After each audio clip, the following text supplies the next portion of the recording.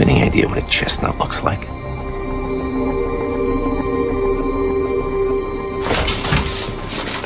You idiot.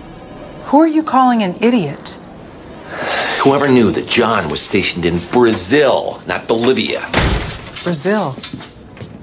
Hold on, I guess I'm talking to you, idiot. It's the same region. It's the same parasites, same diseases. But not the same language.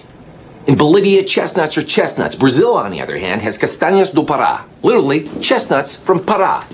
Because it would be stupid for people from Brazil to call them Brazil nuts. So he ate Brazil nuts. Big deal. No, he ate a lot of Brazil nuts, which is a big deal because they contain selenium, which in high doses causes fatigue, vomiting, skin irritation, discharge from the fingernail beds, and hair loss. Any of that sounding familiar? Can you treat it? We already started.